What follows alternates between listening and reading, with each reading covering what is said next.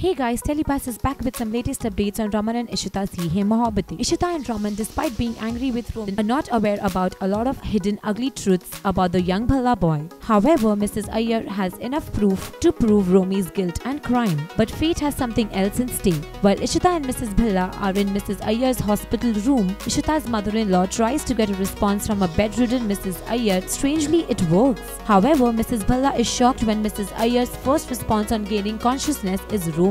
She then slips again into unconsciousness. Shocked to hear Romy's name, Mrs. Bhalla immediately comes out of the hospital room and intimates Simmi about it. Simmi tries reaching Romy, but she doesn't answer her calls. So, now what will happen next? Will Ishita and Raman get to know more about Romy's ugly truth? Leave your comments below and hit the like button.